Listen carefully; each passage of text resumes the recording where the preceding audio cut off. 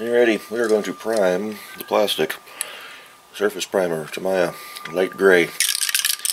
This stuff is not cheap, but I like it. What we're also going to do, because I've got small parts that like to blow away, got some blue painter's tape here from previous house painting projects.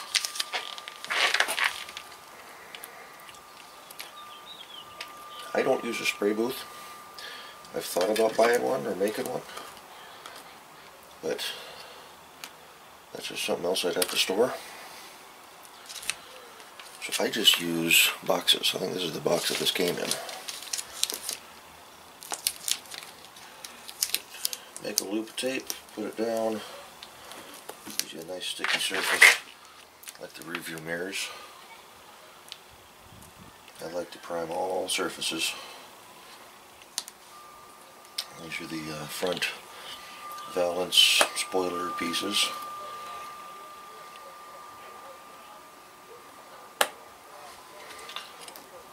And there's the rear spoiler itself. Everything else should be heavy enough to stay in place.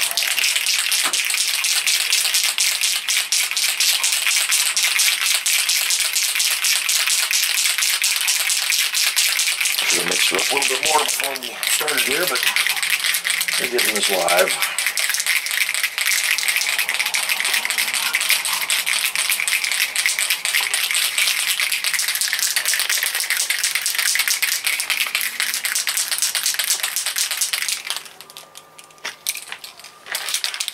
White coats.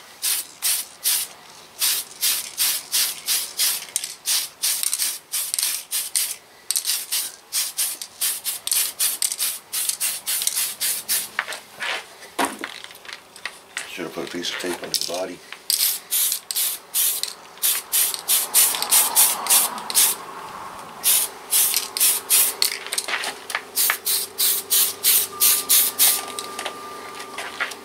Just like that.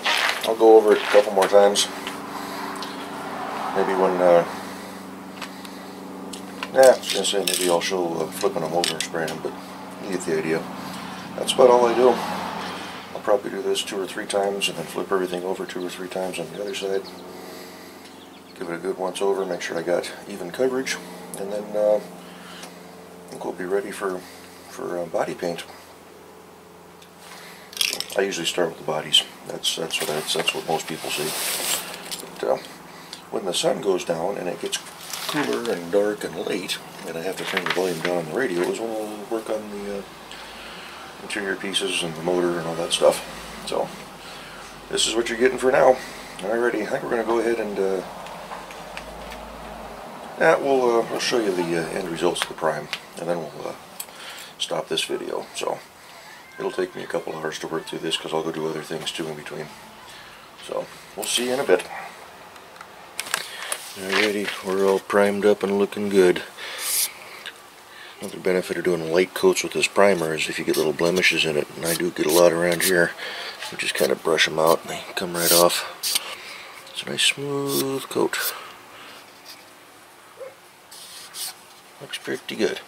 So we're going to flip everything back over and paint the undersides first. Put my sticky tape. This way I can get the bottoms of the rockers, the inside of the wheel arches. And then flip the bumpers over so we can get the insides of those. Flip the hood over and drop it on the ground. No damage apparent, so I think we're going to have to do another piece of tape for the small bits here.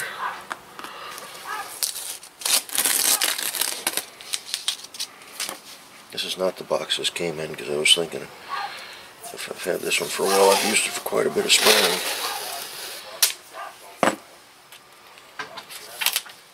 Piece of tape, just make a big old loop, put the joint on the bottom.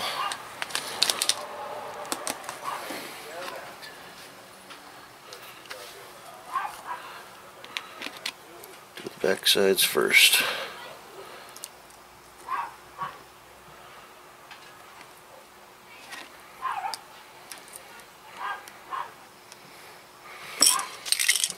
to my, where's it at?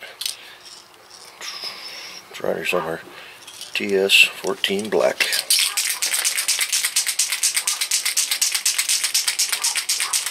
Don't really need to concentrate on the bottoms because those are going to be silver, but we're going to do it anyway.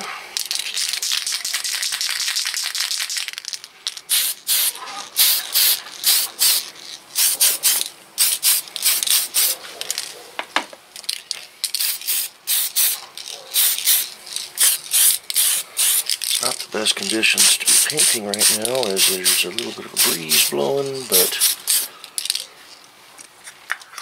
let that cure up.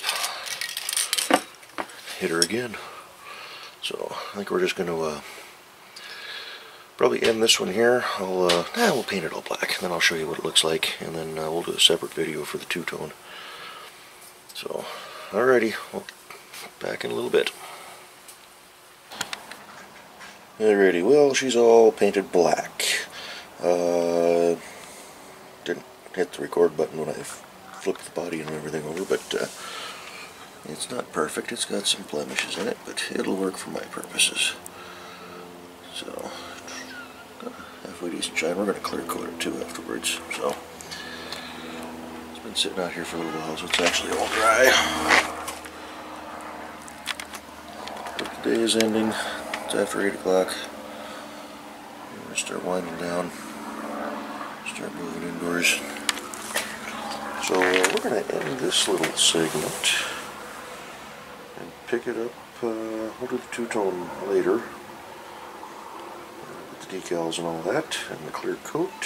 I think tonight we're going to move on to body and chassis. So that'll be a whole separate series. We'll catch you in that one, so we'll talk to y'all later. Bye-bye.